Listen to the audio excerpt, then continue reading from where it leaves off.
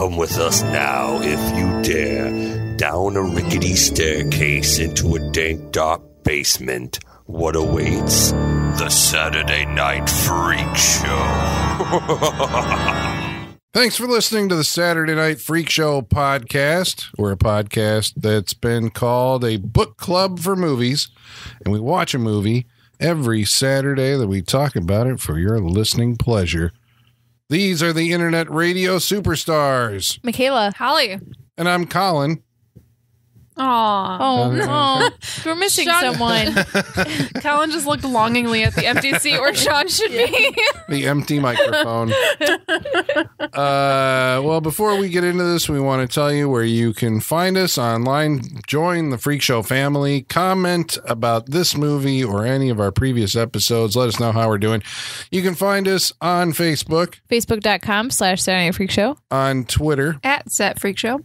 You can find us, or you can email us. Saturday Night Freak Show at yahoo.com. Or on Instagram at Saturday Night Freak Show. So, tonight, we watched a movie that was chosen by... Holly, what did we watch tonight? We went on a journey that none of us had taken before, and we watched a movie called Malone. Malone, from the year... 1987. And directed by? Harley Cokless. Who we would know from? Sounds like a fake name. It does sound like a fake name. He did some work on Xena, Warrior Princess, and the TV show Hercules. That's the top of his list. His most impressive work was that he was the second unit director on Empire Strikes Back. Okay, that's pretty cool. Yeah, I was like, that's pretty cool. And he directed the deathless 80s classic Battle Truck. I'm kidding. I've never seen it. But with a title like that, that's like, man, we got to check this out at some point. Battle Truck in the future when trucks go. No, I don't know. Did you actually look it up? I looked it up. It's some kind of post-apocalyptic movie. Yeah. Where people drive battle Did you watch trucks. the trailer? Ooh, sounds like a Mad No, Max I didn't get that far. knockoff. I was going to say he did Rad, but he didn't, did he? That was Hal Needham. Hal Needham was the roommate of this movie's star. Who starred in this movie? Burt Reynolds' mustache. And I'm sorry, Burt Reynolds' wig. His Oh my God, wiggiest that wig. wiggy wig, yeah. Holy cow. So then I'm like, did this man ever have hair? Because it's like a helmet. Yeah, it doesn't move. It has a reflection to it, too. The funny thing is you guys were talking about how fake it is, and all I could think was his hair looks exactly like my dad's, and my dad's hair is very real. It was just amazing. Well, that was not a personal slight against your dad, Holly. No, it's fine. It's fine. But hair like that does exist. No, just want to... You've seen it. I've seen it in person. It's real. And now we've seen the artificial version in this one. So, like, when did Burt Reynolds lose his hair? All right, so wait a second. You got to back this up. We got to talk about... So, Burt Reynolds, how did we come to choose this movie for tonight's show? Well, Colin, you showed me a trailer. And you were like, oh, some does this movie. Like, we have to watch this. And I was like, you know what? Fuck it. I'll pick it. So it's all my fault. It is your fault. It's absolutely your fault. The trailer for this I'm movie, I'm going to say it is the fault of the master who made this trailer. Because he made this movie look spectacular. I know. It looked like, the line of, it's like, I can't, Burt Reynolds and Lauren Hutton are like in bed. Yeah. And, like, I came to kill you. He just turns around. I know. And then you got, him like blasting guys away with a shotgun. He's roaring around in his black Mustang and shit's exploding behind him and he's walking away from it. You're like, oh my God, this looks like the greatest movie ever made. It looked awesome. Yeah. Yeah. So trailer editors, whoever cut this one, you, sir. You, sir. You were the star of this. You were the star of this film. Well, so, the reason that I had looked up the trailer for this is, Burt Reynolds, as everybody knows, passed away last year in 2018. May he rest. And I realized that, like, I am not familiar really with the films of Burt Reynolds. You know what? No, we briefly talked about this before. I don't think any of us really are. Like, you think that you are. Mm-hmm. You think, like, oh, Burt Reynolds, yeah. Name something besides Smokey and the Bandit. And maybe, like, what, striptease? Like, Cannonball Run. Yeah. Well, I mean, there's a like select later, few, but later there's stuff like Boogie Nights, which he was nominated for an Oscar and stuff. But I mean, really, I think you're more familiar with like the the meme that he's become like a personality bigger than himself, you know? Like he's a caricature of himself he's now, a right? Figure. He's not a movie star. Oh, Deliverance. Yeah. Oh, well, Deliverance. Yeah, Okay, sure. there. A movie that I fucking hate. I hate that movie. Really? I do. Oh man, Deliverance is a good movie. I hate that movie. Well, to each his own. It's a good movie, but I don't know if it's not a watchable movie. Yeah, it's not something you feel like, I really want to sit down and watch Deliverance right now. If I- That's feel true, that but- way. Yeah. No, if I met someone that was like, you know what, fuck, I really want to watch Deliverance, I'd be like, what the fuck? It's like Requiem for a Dream. Great movie. Don't really want to watch it all Yeah. the time. It you know? is definitely worth checking out if you haven't seen it. But is it It's an experience. Yeah, you don't throw it in every year. It's not one of those kind of things. No, it'll stay with you. You don't need to watch it every Yeah. year. But you're saying that he, became like a personality. I think he always was. See, this is the thing. There's like Burt Reynolds is a legendary Hollywood personality. He is, Yeah. absolutely. Timeless. Absolutely. Yeah. But we sit there going like, but what have we seen that he's? I mean, the Smokey and the Bandit's so huge that it, made him. Yeah. Well, I mean, I suppose, when you go back and look at his career, he started off in TV shows and Westerns and whatnot. And then he had some leading roles because we watched the trailer for Navajo Joe and stuff like that was made like in White the late White 60s. Lightning and Gator. Gator. Yeah. Yes. Which, who knew that that's a sequel to White Lightning Yeah. with Gator McQuaid or whatever the fuck his name was. But I we watched those trailers and, White Lightning and Gator looked like a lot of fun. But I think it'd be the same exact It's situation possible, yeah. as tonight. I think it'd be the exact same. Yeah. A really good trailer Good editor. trailers. He Yeah. was Probably he was a true. director. No, that was funny. That was funny. Talk about genius trailers. Oh, that Holy was shit, funny. the trailer for Gator's got to be one of the best trailers I've ever seen. That was ever. fantastic. Wow. Colin, can you sum up what we're talking about? I think they just had That more was fun funny. making trailers back then. Yeah, it's like, hi, I'm Burt Reynolds, and I made my first directorial debut with this movie, Gator. I wanted to avoid sex, violence, needless car chases, as they're showing you As all they're this showing, stuff. yeah. But United Artists didn't want to make that movie, so we made Gator. That was hilarious. But it's like 2 minutes of him doing. They Yeah. build up Oh, to it that. was great. Yeah, it's great. It was great. We kind of want to see it. So, like, he's an action star then. I mean, he did a bunch of action-y type roles prior to his big breakout hit of Deliverance. And, I think, see, this is the thing, like, I think the cult of personality that Hollywood stars had, like, in the 70s, I mean, like, well, I can't undersell how huge Burt Reynolds was in the public consciousness in the late 70s, or maybe, late 70s into the early 80s. I mean, because back then, like, these guys were on talk shows and they were on like Hollywood Squares and they just show up kind of on the Johnny Carson show or and they were just seemed to be like omnipresent. And Yeah. when you go into the supermarket and the tabloids, it was all him and Lonnie Anderson, right? And it's all Burt Reynolds, Burt Reynolds, Burt Reynolds. And then sometime in the 80s, this was a big thing. I don't know if you guys remember this.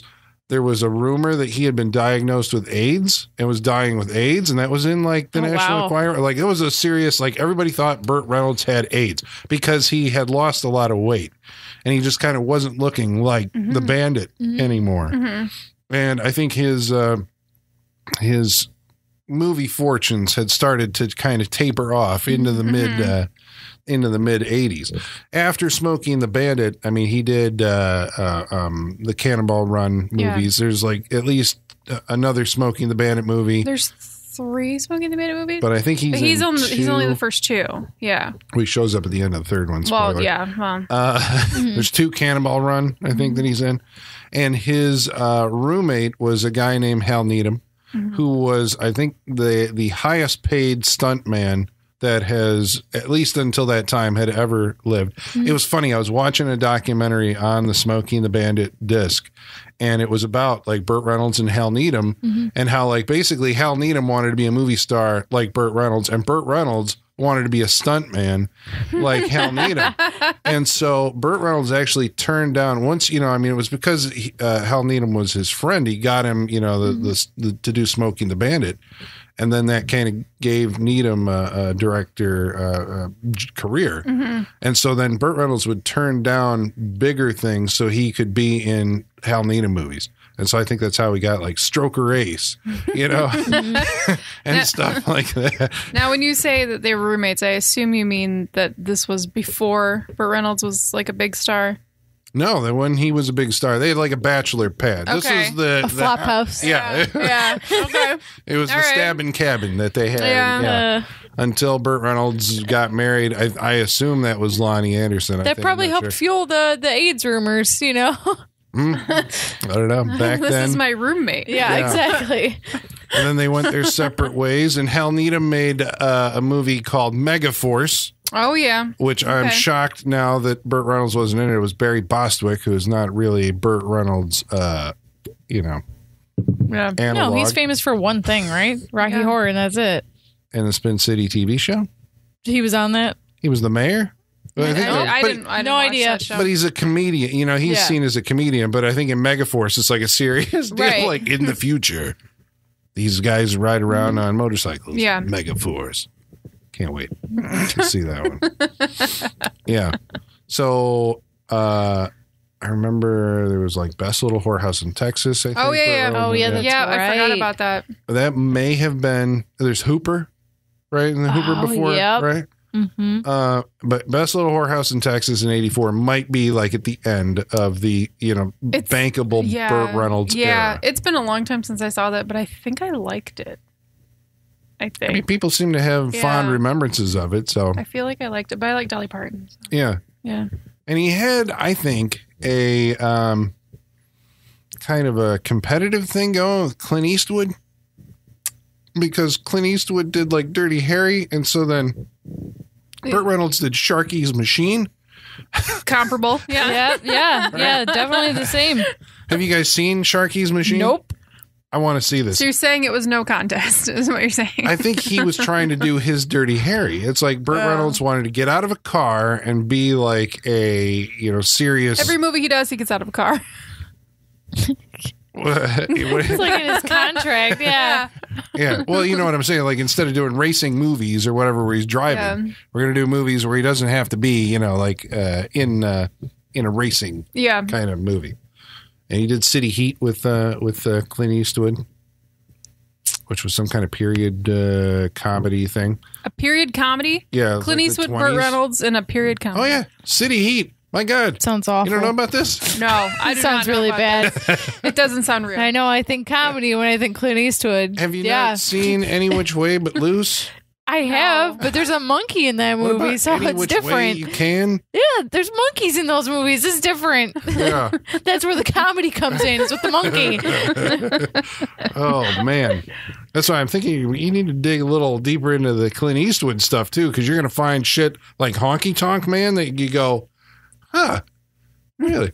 Clint Eastwood is a country singer. He's a honky tonk man. He sings. He should start doing more stuff like that now instead of all these same like dramatic historical. I don't think he should do anything now. I think he's. But nothing's going to stop him, think Holly. he's- He's going to I think keep he's doing spent- Well, he it. just did the Yeah. Mule. I He know. came back and did the Mule. I was surprised because didn't he quit after Gran Torino? Was I'm done acting. I'm just going to direct. That's what I thought. No. Then came the Yeah, mule. that's what I'm saying. He's not going to stop. He's never going to retire. He's going to go until he dies. So Yeah. if he's going to do I it, he hope might as well so. mix it up a little bit. Yeah. I hope he just keeps on trucking. That's going to keep him alive. Just keep working, Clint. God bless him. Yeah. And his hot son. God bless his hot son. His son looks just like his It's dad weird. did when he was that age. It's Yeah. freaky weird. Little Too bad he more has no screen attractive. presence. Yeah, unfortunately. Yeah, Too bad I know. he's practically invisible. Yeah. He was in a Western too, I think. Of course. 'cause You if you're know Clint what? Eastwood's For all kid- I know, you're Colin. That's entirely Yeah, I possible. would Like I said, wouldn't know I it. would believe anything you said Yeah. about him right now. Yeah. Well, Be he like, was yeah, in Suicide sure. Squad. You saw him Yeah. in Suicide. Yep. And something else. He wasn't he in the new Fast and the Furious movie? His Probably. I his have no character's idea. replacing Paul Walker, but Get out. he's moving into Paul Walker's No. role. He's yeah. not replacing that character. He's Yeah. moving into that similar role in the family. I don't know anything about that, but that makes sense. Yeah, Scott Eastwood is in those I believe movies and that. is entirely forgettable. Wow. So that's why they're spinning off the Well, that's Hobbs and Shaw. Hobbs and Shaw. This is a movies, terrible yeah. fucking name for a movie. Holy shit. I got fooled by that trailer, though. I got fooled by the Hobbs and Shaw trailer because they showed Idris Elba like fucking shit up as a villain, and he had some really cool one-liner. I was like, oh, what's this movie? I want to see it. And they cut to the Rock and Jason Statham, and I was like, no, god damn it, no, it's the Hobbs and Shaw movie. But that's fantastic that those movies keep on going. No. Spin-offs and all that stuff, interconnected universes of the Fast and Furious. We deserve better movies than that. That's right. We deserve movies like Malone. Am I right? No, we don't. We don't deserve this. We didn't do anything to deserve this movie, Colin. All right. So we'll tell you. We tried to discover something new, and look what happened. Yeah. You know? I know, because usually, I guess that's the thing, listener, if you are just joining us for the first time, usually we do, as one of us at least, is bringing a movie to the show that we've seen before. So it's kind of been vetted. I don't know. I'm kind of known for bringing shit I've never seen, so... But that's sometimes fun. It's the thrill of discovery. I'm like, where else am I going to watch this shit? I'm going to watch it here. Let's do it, you know? We're all on the exact same playing field with Malone. First time through. Okay, so Malone. Who is Malone? Malone. Oh, can I read the first line in the back of the case here? Because it's perfect. There's no tagline on the front, but on the back of the case we got ex-cop, ex-CIA, explosive. If only that was true. He blows stuff up at the end. Things explode. Yeah, there are a couple explosions. We get a shot where he walks calmly away from a wall of fire behind him, which may have been one of the first times that that had ever actually happened in a movie. Right, 1987. Robert Rodriguez made like a cottage industry out of it with like Desperado. I think it was like one of the first ones. And then like every Robert Rodriguez movies has like people walking in slow motion. You know, I feel like there had to have been a Joel Silver movie that did it before this. Maybe the same year or year before, but I can't even think of what it was though. I'm not seeing that image until I see like Antonio Banderas and Salma Hayek like walking away from, you know, a wall of fire. And then it's Quentin Tarantino and George Clooney. You know, it's like all of his characters eventually do it. Listener, tell us. I'm sure you're thinking of something we're not thinking of, so please tell us. Yeah. Did Malone set the bar for... Okay. I can't believe... I feel like no one's seen this movie, so no. Yeah, no. How do we know that Malone, first name unknown, first name... Dick. Oh, yeah. Dick Malone. How do we know that he's a CIA operative? I don't. I feel like I missed part of the movie. I don't know. I picked up early on that he was like an assassin. The sniper, yeah. Yeah, I picked that up early on. You just can't do it anymore. But I really... That was the first scene in the movie. Yep. And that's I was like, okay, maybe I can get on board with this, but that doesn't end up meaning anything for the rest of the movie, really. No. Apparently, it's kind of irrelevant scene. Yeah. Apparently he's an ex-cop. I don't know where that came into play. I feel like I missed that I didn't see that at all. Because at some point they run his dossier or they pull up the teletype of like, who is this guy? You're supposed to read it all. And they like, it's like all his known identities and I don't fucking know, man. Yeah, he was in Vietnam before the Vietnam War, like, you know, doing covert shit. He's seen stuff is basically what they're getting at. The whole movie is basically, this is an archetype of a Western, right? Yes. And specifically Shane. Yes. Yeah, it is. Okay, so what we have here is the gunfighter who is tired of, the life, who's given it up. And in this case, much like Doc Hollywood would do shortly hereafter, his car breaks down in an idyllic little picturesque mountain valley town. Is it a town? It's like one family, right? Mostly. There's a gas station. I guess they go to town. I mean, there's like a grocery store and there's a couple other businesses, but they've made it a point to explain that it used to be a flourishing town and now this guy's bought it all up and everyone's moved away and the damn cattle rancher, the land baron, who wants the homesteaders to get off the land. Yep. It's ironic. I just saw Pale Rider again recently. A couple weeks ago. That's 85, right? Yeah. This is the same setup. I mean, it's the same setup. We've even got the daughter who's too young to be flirting with our hero. And, and of course, so he comes into town, right? He's broken down. His car's broken down. Yeah. So, his horse needs water. Yeah. Exactly. And so the kindly gas station attendant. Scott Wilson. Herschel. Yeah, from The Walking Dead. Sure.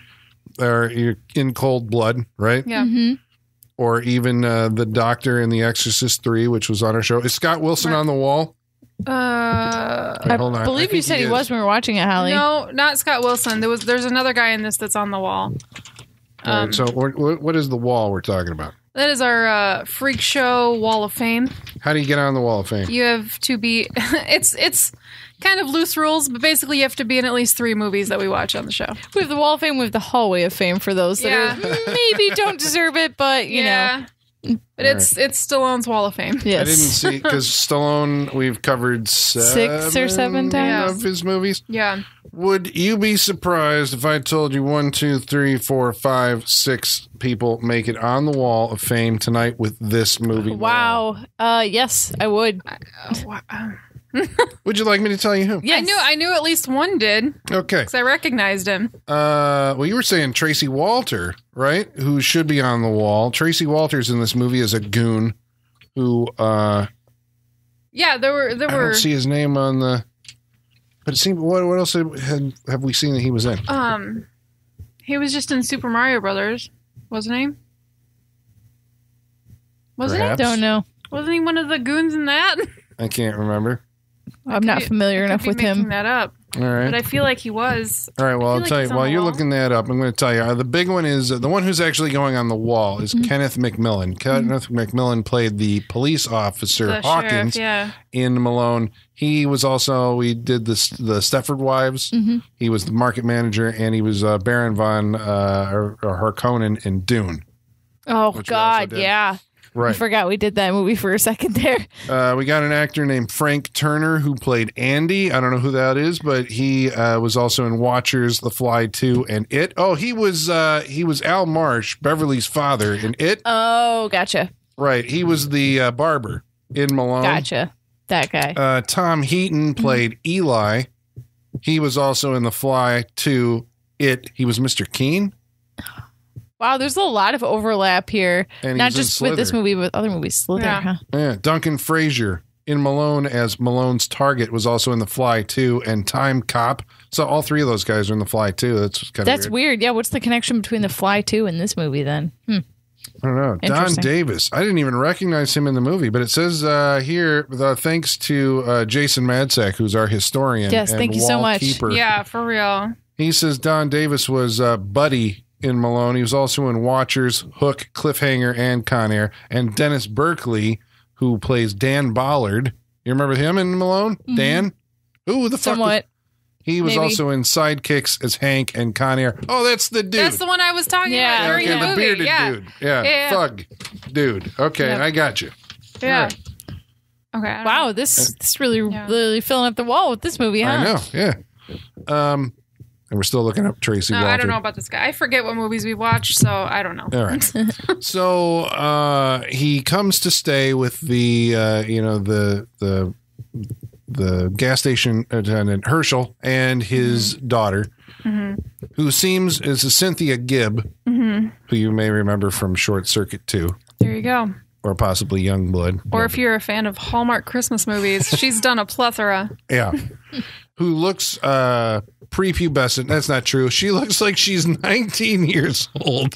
Yeah, but like, I don't know. She could probably play anyone from 16 to 19, I would say, even. That's true. I don't think yeah. she ever, she has one of those faces, she just never grows up. Yeah, Yeah. she never ages. Yeah. But- And she fawns all over From the Malone. jump.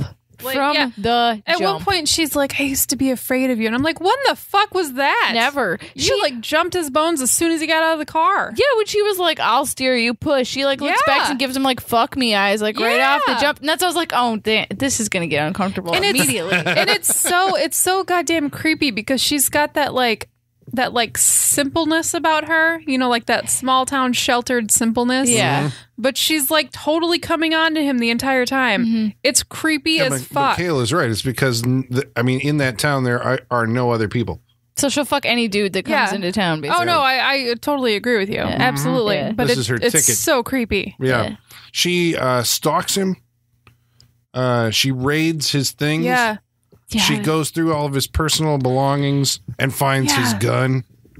and points it at her face. Yeah. First thing she does with it. She holds it there for a while, too. She just kind of just holding it straight at her face. Oh, my God. Yeah, she's stupid girl.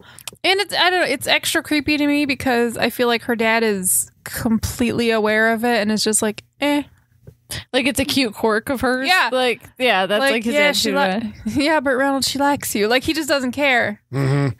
It's creepy. Maybe he's like, hopefully someone will marry my goddamn daughter and take her away from here. He's like, I can't get rid of her. That's probably true. it. It's like, well, my daughter's of age and there's no one here that I would My rather daughter's have. of age. Yeah.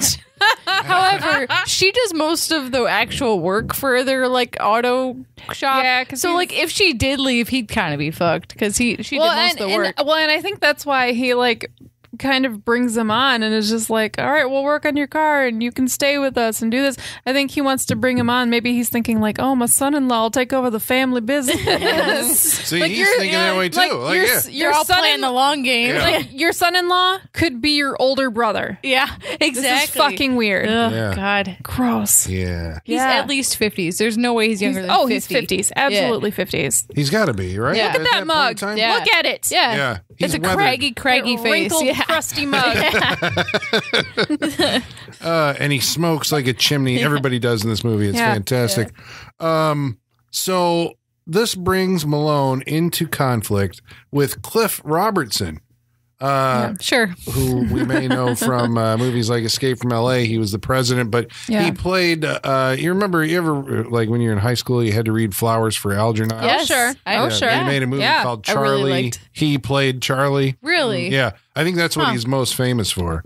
Really? I've never heard of it. They made Yeah. us watch it I was gonna say in I English don't. class. So by famous, you mean famous in your high school? No, I think like that became. I think It's he, the only adaptation, probably, right? Yeah, and he may have won an Oscar or been nominated Really? for that part. Oh, I Yeah. really. I mean, that's an Oscar bait story if there ever was Oh, it one. really like is. that And is for the an most actor. Oscar Yeah. bait story ever. I mean, it's really great and I is. love it, but Yeah. it is prime. sad.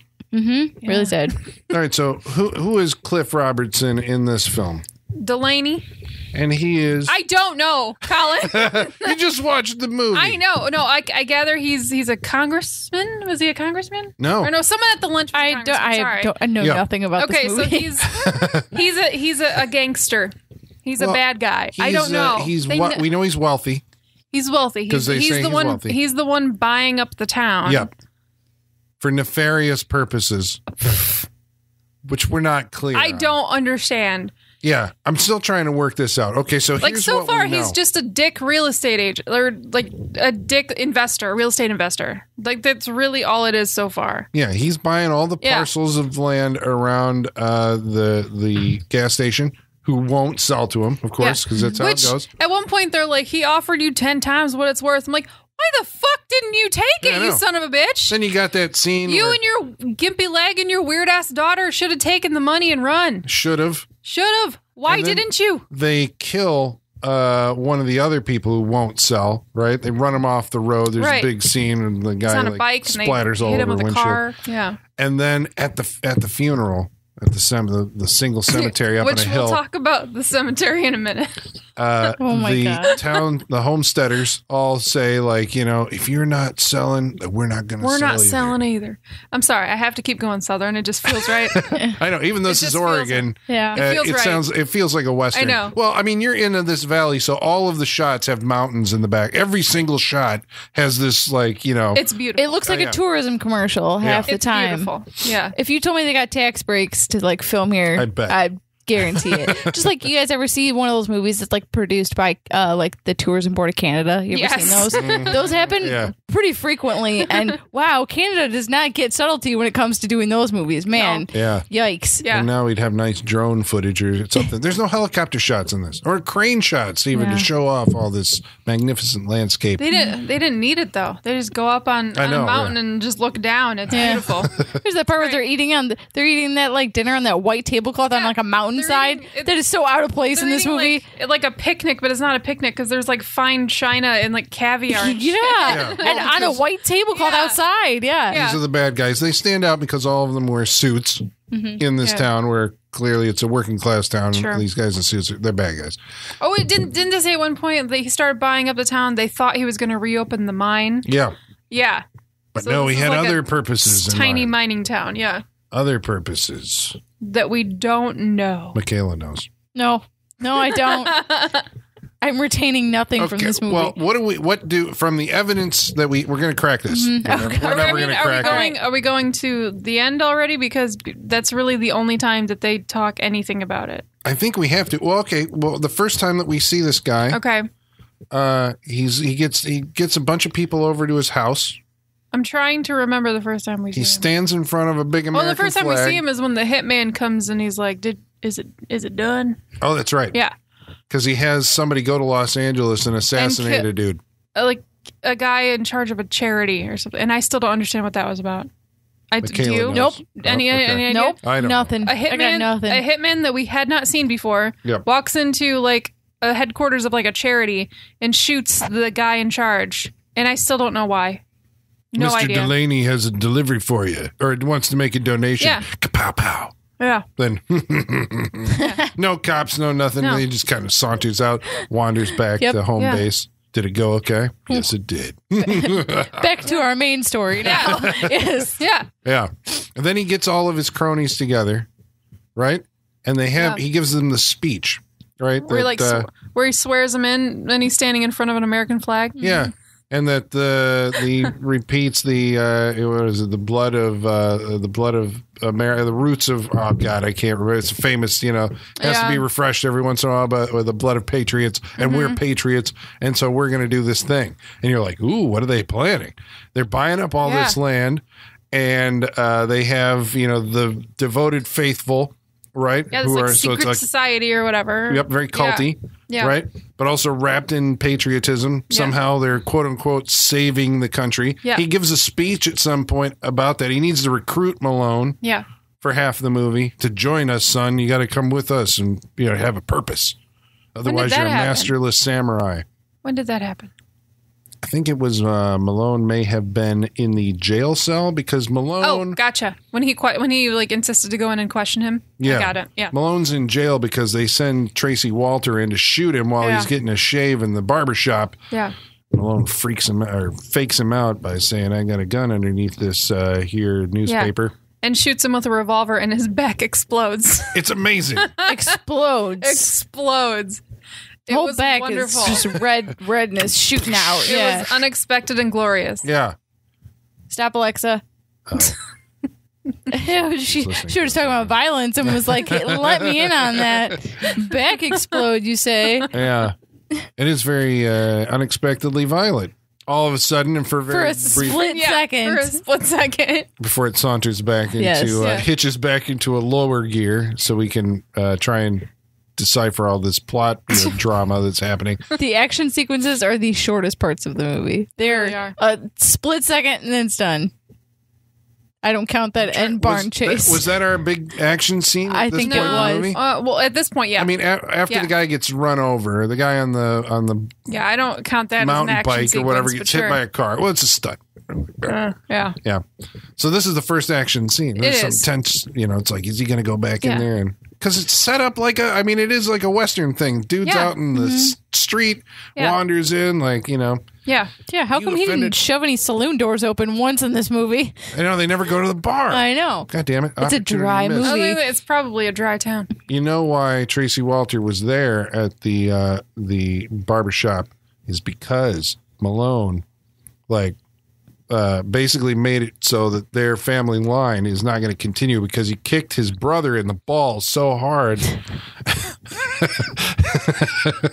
You remember this, right? No, keep going. I'm with Well, you. there's a I'm couple with you. of- I did not remember this until just now. This is our first action scene, I think, because the truck full of yokels, right? Oh, I forgot about that. Old Malone's Yeah. walking the daughter home. It's very, touching.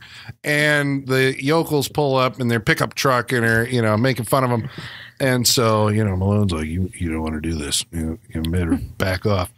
And nope. Old Henry or whatever the hell his name is. Yeah, from Otis. from Sidekicks and Con Air. Yeah, his name's in this thing. Yeah. He picks a fight, gets his ass handed to him, gets his face like, what happened to that man's face? I don't know. It's like, did his face hit the truck when he's... Yeah. So, like, yeah, but that smushed his whole face in, I guess? And he like, split like his nose and there's blood gushing all over the place. Yeah. Yeah, it was excessive. It was messy. It seemed like it wasn't that violent of a fight for the outcome. No, it you know? wasn't. Well, it's that old, it's the John Wayne school of fighting or the William Shatner school, right? Where you can see the punches coming like way before the guys throw them. Yeah. For an ex-cop, an ex-fucking CIA ex-sniper, like, whatever the fuck he has no, like, fighting rhythm whatsoever. Yeah. None. Nope. Yeah. Yeah. It's kind of disappointing. It looked like 1940s put your dukes up boxing. Yeah. But less tough. And it happened like so rarely in the movie that there was ever any actual violence of any kind. Yeah. What is the appeal at this point to you guys anyway? I mean, if you're trying to understand this, the appeal of Burt Reynolds, as an actor, like, what is he doing that, you're thinking like, man, when people saw this, they were just like, this man's a force of nature. To me, it's kind of like Chuck Norris. I'm like, where does it come from? Yeah, no, there's a phenomenon in the 60s and 70s that I do not understand. Obviously, because I was born much later and we have very different entertainment. But this is a dad movie.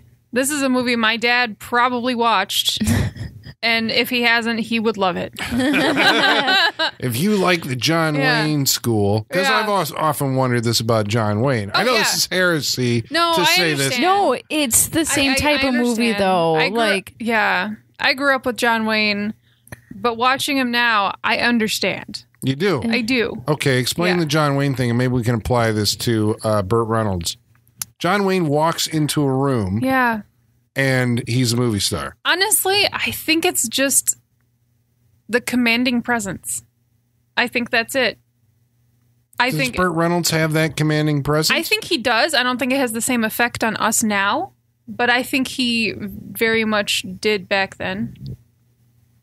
So you're saying it's what people were bringing into the theater with them more so than like what he actually does on screen? Because I was sitting there going like, does he do anything? No, he doesn't do anything. He's not a good fighter. Nope.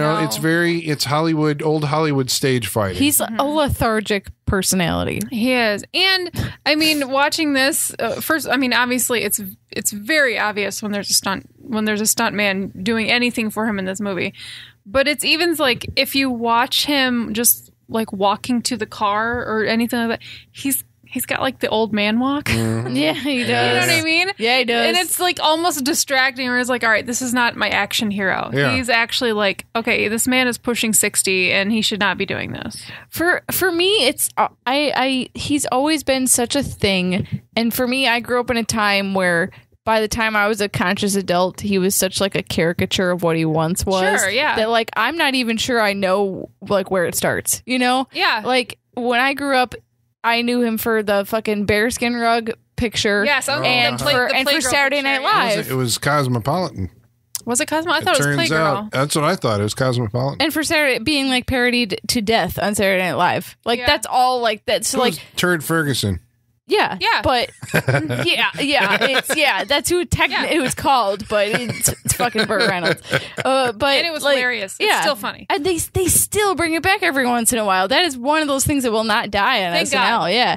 That's funny. Yeah. It's so like I said, I don't even know where it starts or where it came from or what it was because I only know, however many years later what it's evolved into. Yeah. So Well, he strikes me as a guy, like, I mean, from what I have been looking into about him, he seems like, he was kind of like an aw shucks kind of guy who became, through hard, diligent work, a massive, movie star, and then had such an ego about himself. Like, I mean, that's the thing that, like, Burt Reynolds reeks of ego, Yeah.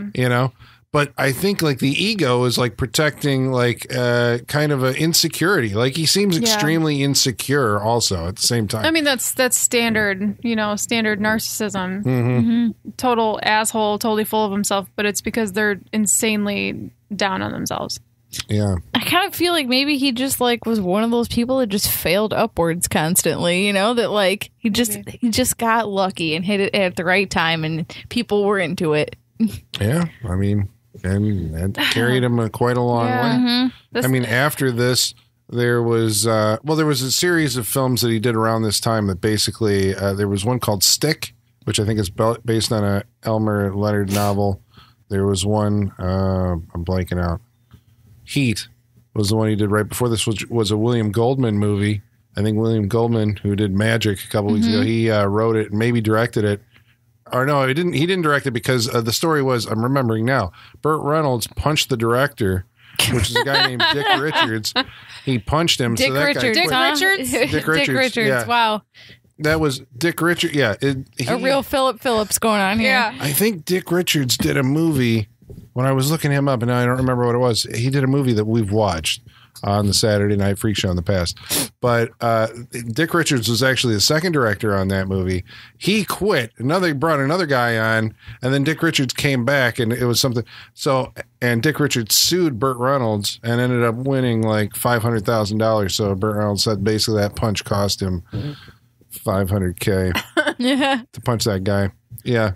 But after this period, like he did TV stuff like Evening Shade or whatever the hell, right? Yeah, he did a lot of stuff. And he was nominated for an Oscar for Boogie Nights, and that kind of I think brought him back a little bit, right? He did Striptease too. He did Striptease. Yeah. Very, very memorable in that movie. Holy shit. Very memorable. Yeah, because I forgot about Boogie Nights. Yeah, Striptease stays with me. Yeah. You remember that Stallone movie he did, Driven? No. Oh, yes. I forgot about that. Yeah. He was in a movie with Seth Green. I can't remember what it was called. It was like Without a Paddle or something. Without a Paddle, yeah. Yep. And actually, I read an article. Was it an article? Or it might have been. No, I'm sorry. It was right after Burt Reynolds died. Seth Green posted something on Instagram about his experiences filming that with him. And he was talking about how he was just the nicest, most down-to-earth guy like he's ever worked with. And he was just very... like fatherly figure to all of them on the set, and he was just such a cool guy. And I think at that point later on in life, when he started doing movies again that were more well known again, I think he had calmed down a little bit by then. Maybe the old age kicked in, and he was a little more wise, or whatever the situation. But yeah, I think later on he did become more of a chill person. He's still got 2 movies coming out this year posthumously. Does he really? Yeah. Dude's been working, not in great stuff, but he's been working. It was the last. It was called like The Last Movie Star or something. It was a movie. Yep. Yeah, and there was some talk of like, the actor Burt Reynolds doing this, acting thing. Acting. Yeah, he's got 2 more though. Huh? Yeah, 2 more coming out. Defining Moments and An Innocent Kiss. Wow. Huh.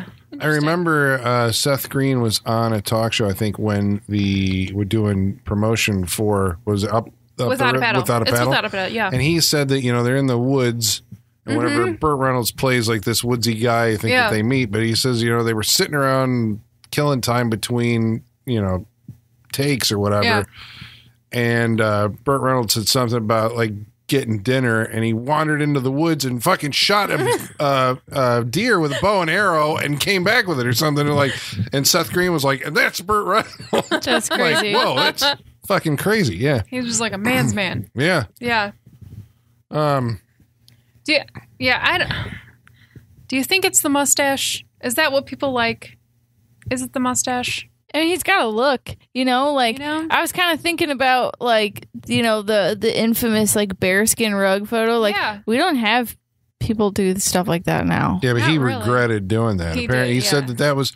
He was in the height of his like I can do anything, and he said he did it, then like immediately regretted it. And he kept bringing it up that was the one thing that he regretted, because he thought that a serious actor basically they didn't take him seriously after that. So he thinks like his career could have gone one way, and basically that. But he was the still moment. working up until he died. It's not like he didn't. Not like he was like untouchable. You know, Yeah, like but he felt pigeonholed as the guy behind the wheel of a car. He's always going to be the action dude where he wanted to do like light romantic comedies or, some kind of heavy dramatic stuff and just couldn't get there. And then ended up doing like all these action movies in the 80s because that's what, guys like him were doing. I feel like now you got to be like ripped to play any role as a dude for a lot of movies. You got to be like fucking Chris Evans, Captain America, ripped to do most movies. If you want to be a leading man, you got to be ripped. Yeah. Otherwise, if you're like, you're going to be a character actor. You're going to be the funny character actor. Yeah, the sidekick. You're never going to be the leading man. Yeah, and so like I don't know, like that period of time where you could be someone who looked like Burt Reynolds and then do a photo like that. Like I don't know, like could you imagine any of the Chris's doing anything like that now? Like it wouldn't happen. I'm fascinated by the difference in time shift and how we view celebrity from then. Yeah. Yeah. Yeah. To me, Burt Reynolds is kind of on the same. He's kind of the same bar as Tom Selleck. Yeah, I don't really get it. I mean, Tom Selleck had like a hit TV show, so I guess I get that. Like that's more accessible, I think. So I get it more in that sense. Tom Selleck's got more charisma. Yeah, I think so. I think than Burt. I mean, hard. No, I agree. By this much. I agree that he's a little more likable. Yeah, for sure. Yeah. But I just don't get the hype. All right, here's a question for you because I was actually thinking this while we were watching this movie. I'm like, who should have been in this movie? Right? Yeah. You just watched 10 to Midnight. What do you think of Charles Bronson as Malone? I'd be down for that. Would there be much of a difference? I mean, the movie would still suck. Well, because it's boring. If it was Charles Bronson, I would be even more skeeved out by the little girl liking him.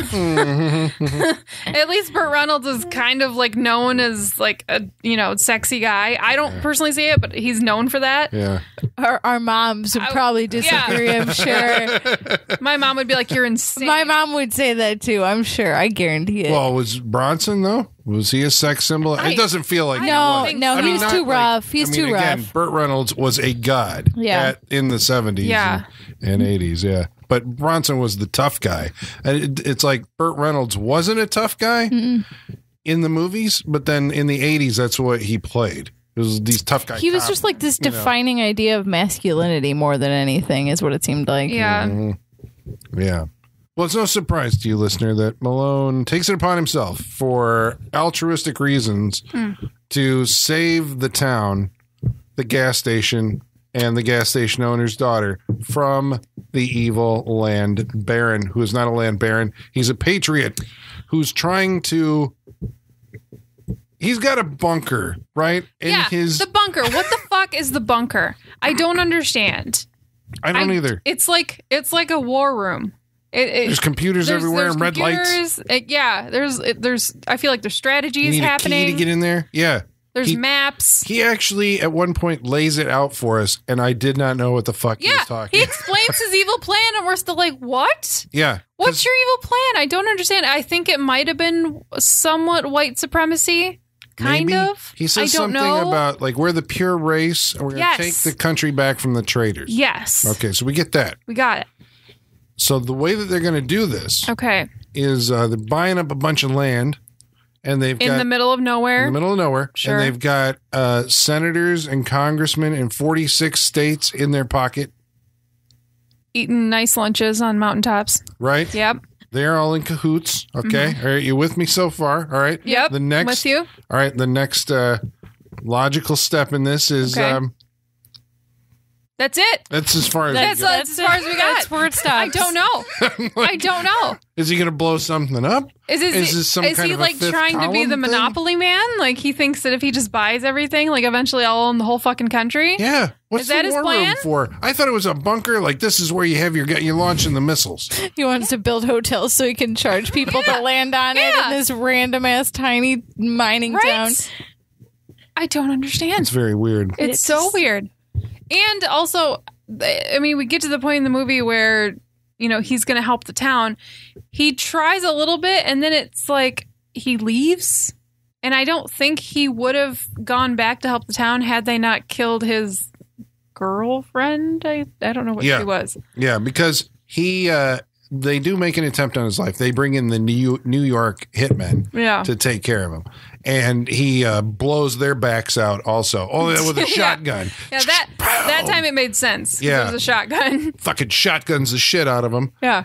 And he takes one in the gut also. It comes out the back. I mean, he's like severely wounded. Yeah. And then the hillbilly sheriff is like driving him, like we don't have ambulances. We just throw you in the back of the car and then drive through the woods and, over every rock. Which he was doing on purpose because he was in the fucking mobster, whatever the hell he is. In the cahoots. In his pocket, yeah. Yeah.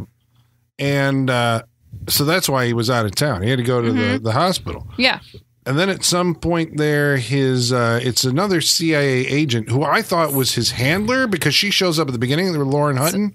So she's a CIA agent? She's an agent because she's tasked with slipping him a Mickey and killing him because he's gone rogue, right? He left the agency because he couldn't kill that guy at the beginning of in his sniper. Right. The oil executive or whatever.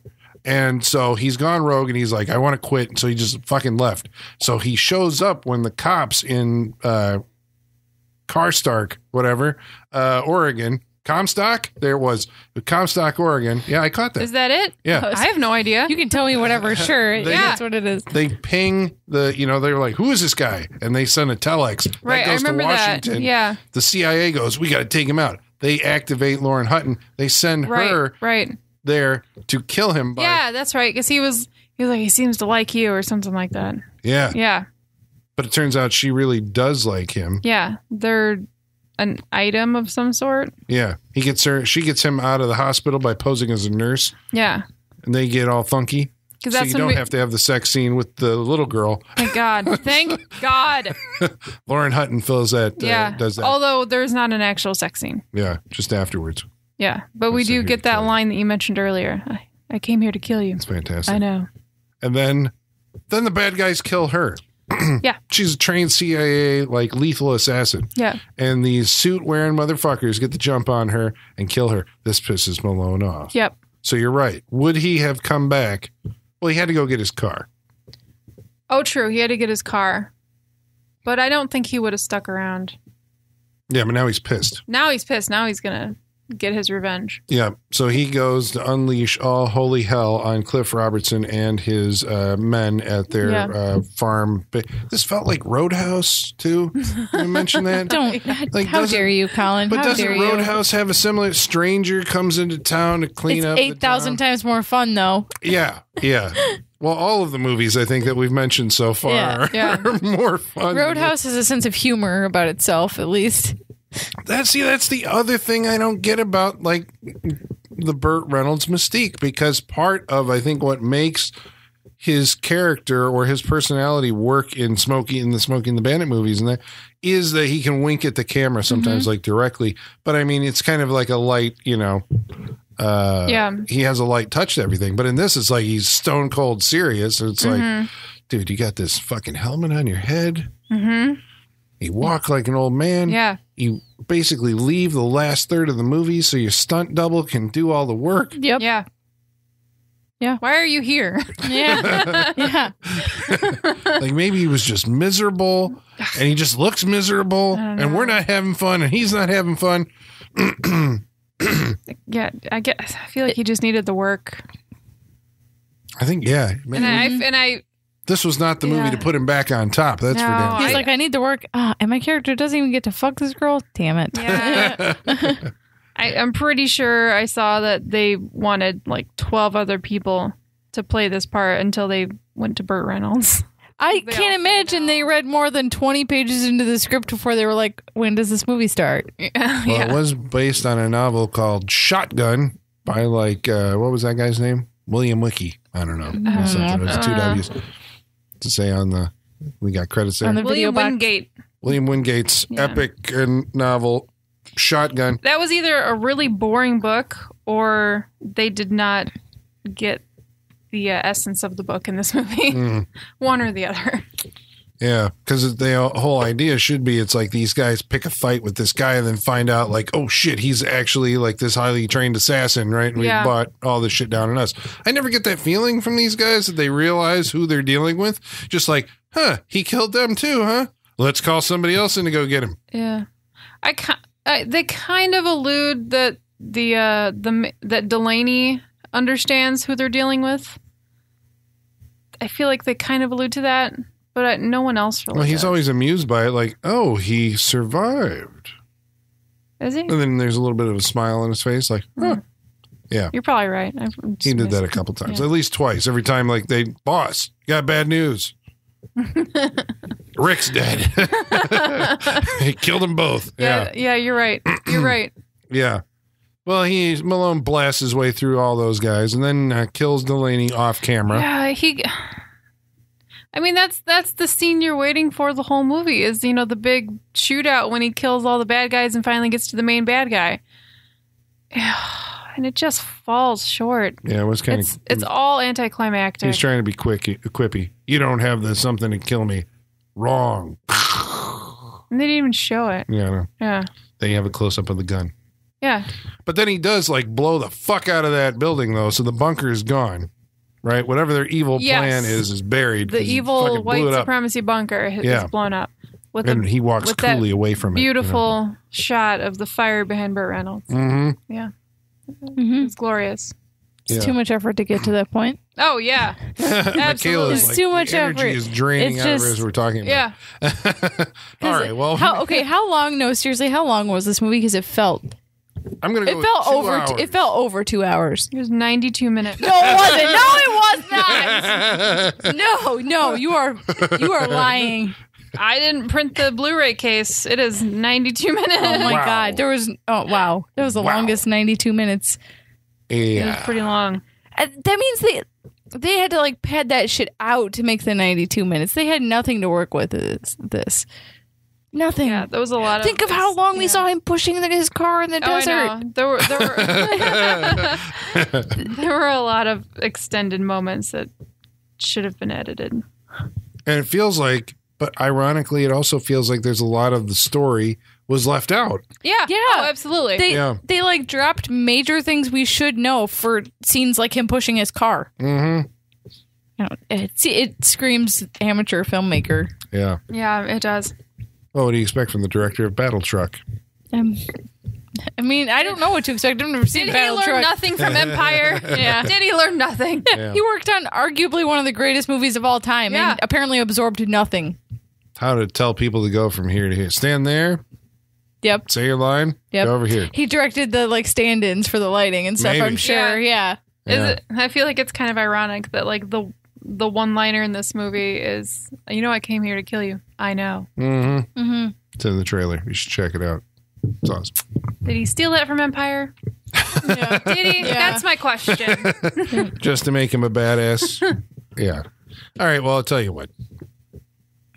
We're going to go around the room. We're going to tell you whether or not you should watch Malone. I think you probably have an idea of where this is going. But, listener, you never know. You really don't know.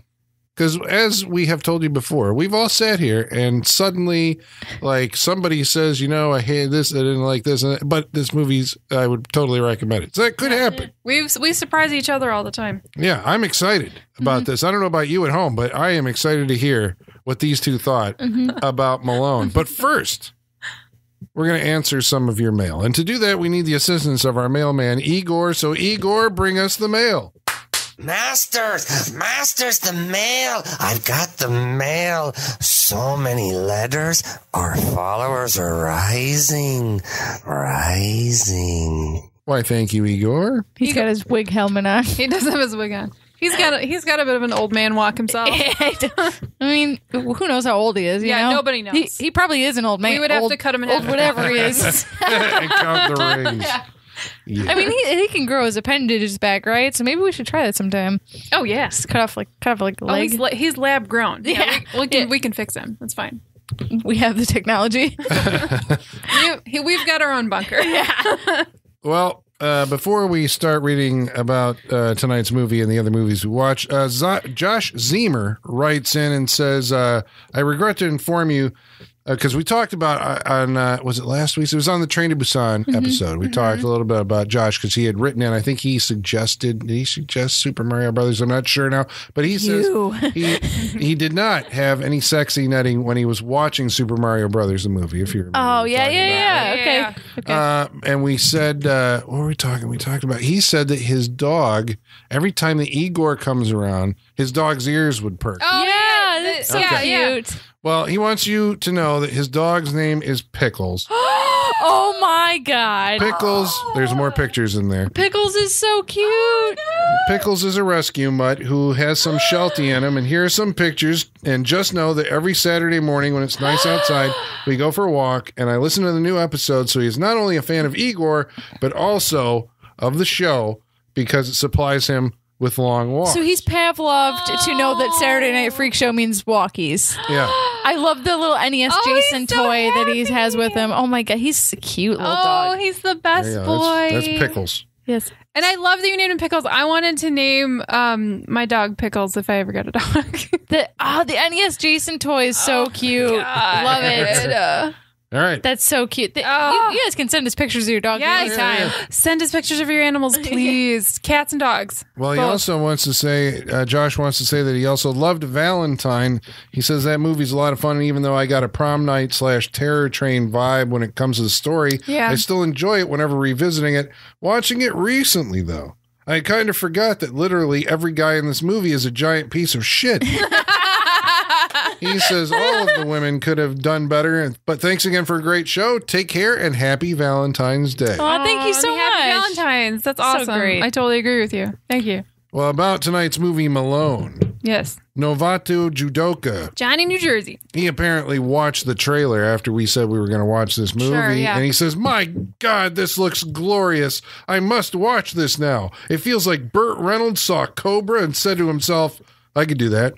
Seeing the Orion logo at the beginning of it makes me happy. Wall of Fame for Dennis Berkeley. Dennis Berkeley. We had Dennis Berkeley? Yeah, he's There were so many Wall of Famers. He in this. was the guy with the beard who gets his nuts broken. Yeah. Right? Mhm. Yeah. Sidekicks and Con Sidekicks. Air. Yeah. So there you go. Sean Rogers says, good old Turd Ferguson. yeah. See, that's there's a whole generation that only knows him as like a meme, basically. Yeah. Well, apparently, Grant Parrish points out that he was also the voice of Evie's father on Out of This World, but don't tell anyone. He wanted to keep it a secret. Jeez, he does a lot of work and then walks it back by being like, "Oh, I wish I didn't do that." Is that his thing? Is Well, I that what looked he it up. does? He actually did. He was. Yeah. He's credited? Yeah.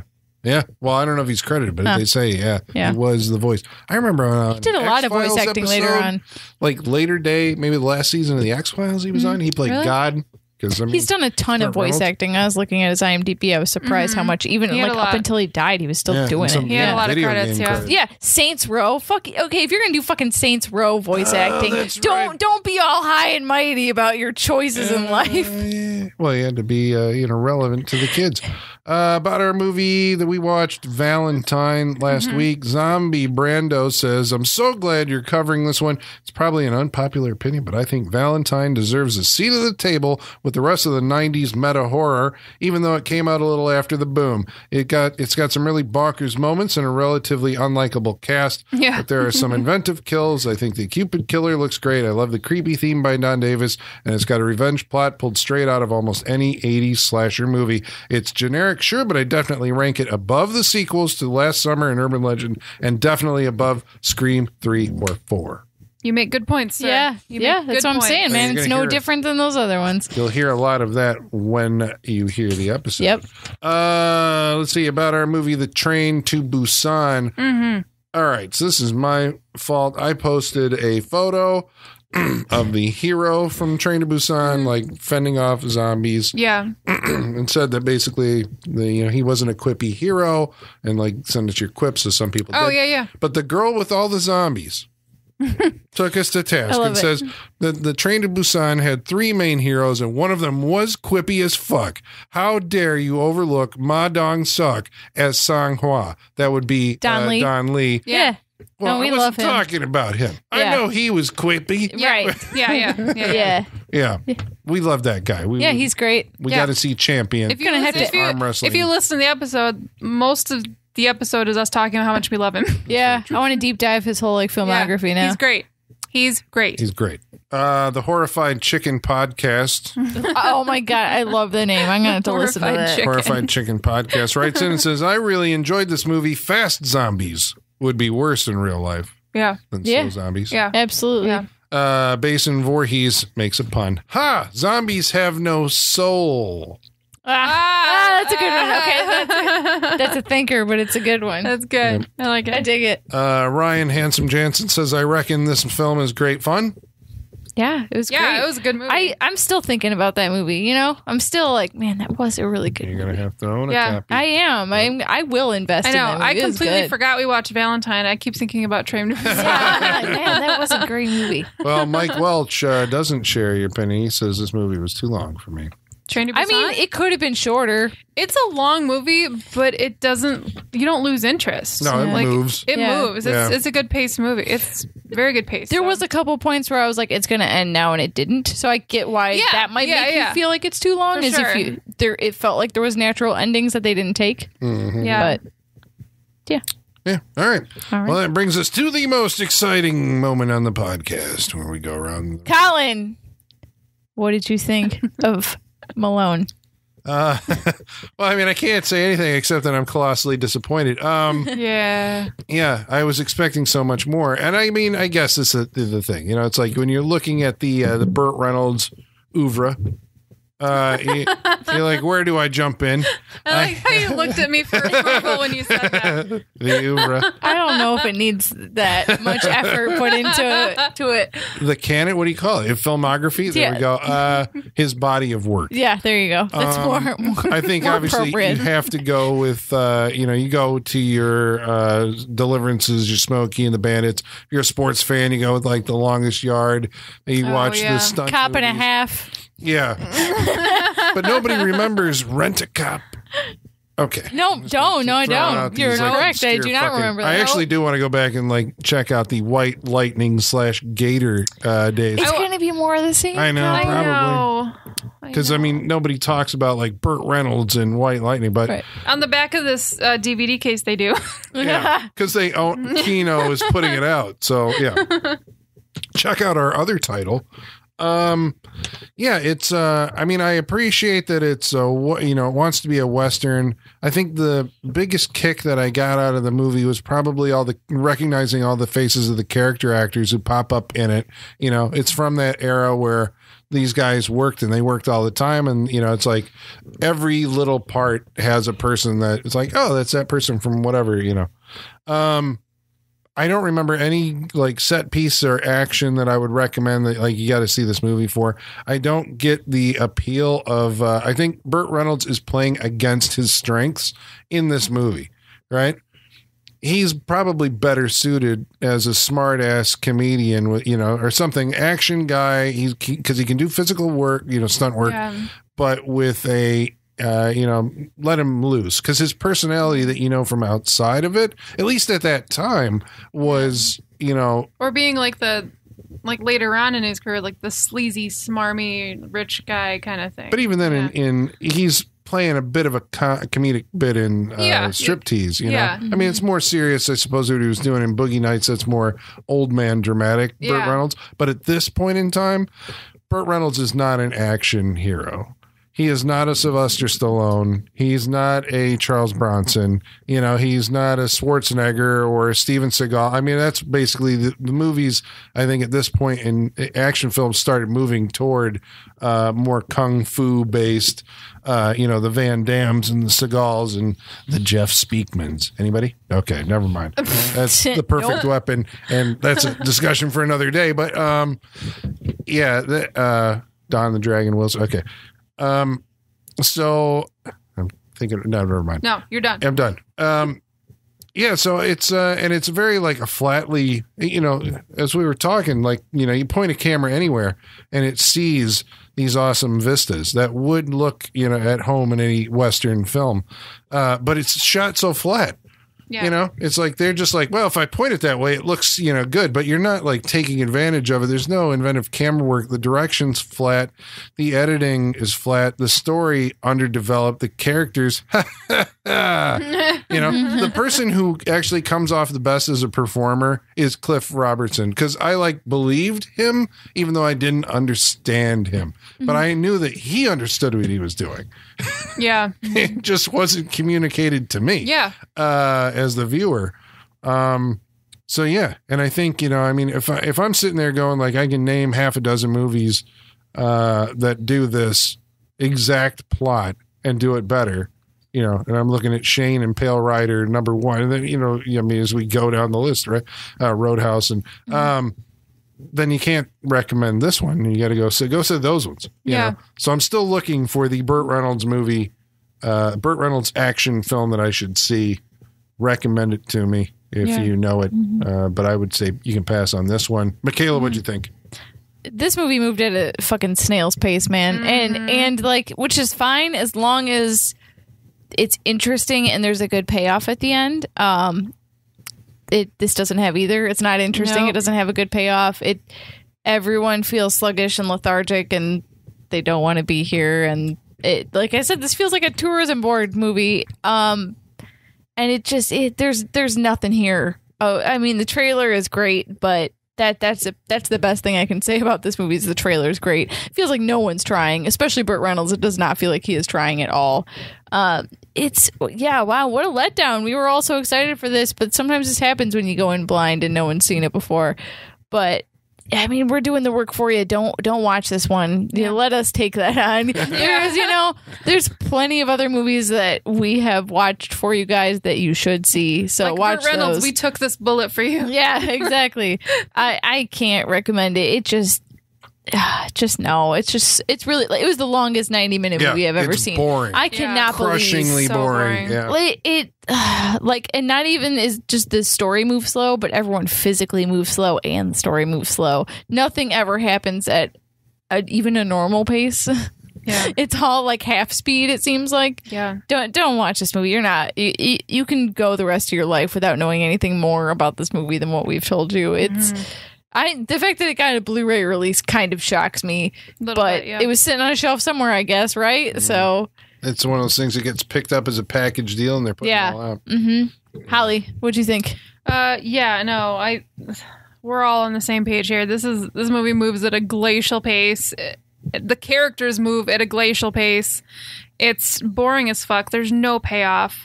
There's nothing enjoyable about this movie. I mean, I still don't know what it's about. No, I still don't know what it's about. I still don't know. Stranger comes to small town, helps out. But that's like the big scope. Yeah. That's like the outline. That's what it's about. Yeah. No. You got to fill in that outline a little bit. We need more, man. And, like we were talking earlier about, Westerns and John Wayne. I said it while we were watching. I was like, this movie could be filmed in the 60s. It could be set in the West, and it could be John Wayne, and it would be exactly the same. Nothing else would have needed to be changed. I'm sure our parents would love this movie.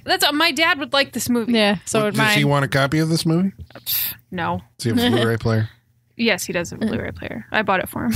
I was going to say, wow, moving on up, because I don't think my parents have one. No, I bought it for him.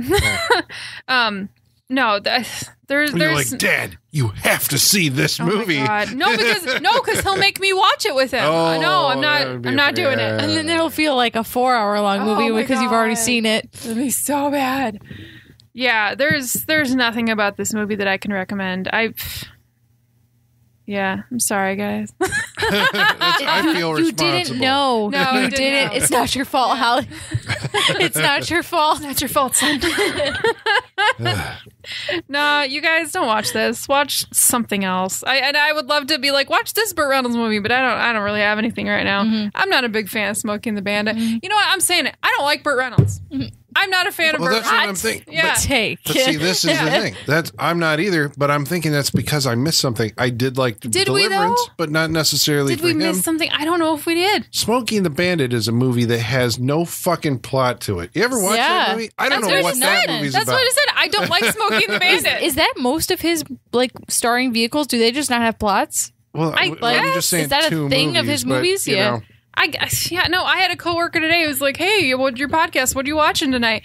And I was like, "Oh, we're watching a Burt Reynolds movie." And he went on for like 5 minutes about how great Smokey and the Bandit was, and I just sat there because I'm like, I'm not gonna argue with this because it's a personality and it's the racing stuff. I mean, I get it. The last time I watched it, I thought it was fun, but I was like, why does this? How does it? I can't even understand why some of the characters in that movie are doing things. Yeah, and that's this movie. Yeah. I don't understand why the characters in this movie are doing anything that they're doing. It makes no sense.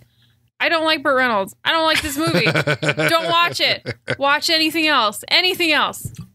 I don't know. Maybe next week's movie. Next week. What are we going to watch next week, Michaela?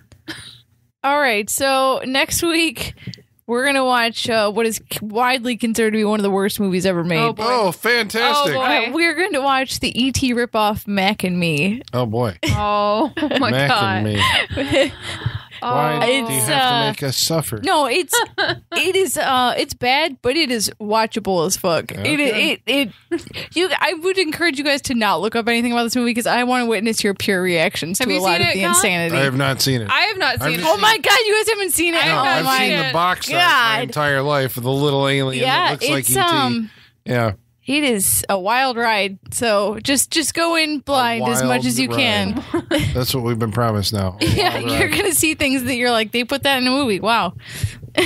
We thought this was going to be a wild ride. It was not. I've seen this movie 2 to 3 times, maybe. So. Whoa, you're a fan of Mac and Me. You'll see why. We'll get into it next week. Okay, all right. So that's we're gonna keep you in suspense, right? Mac and Me coming up on the next Saturday night freak show, ladies and germs. And until then, the basement is going dark.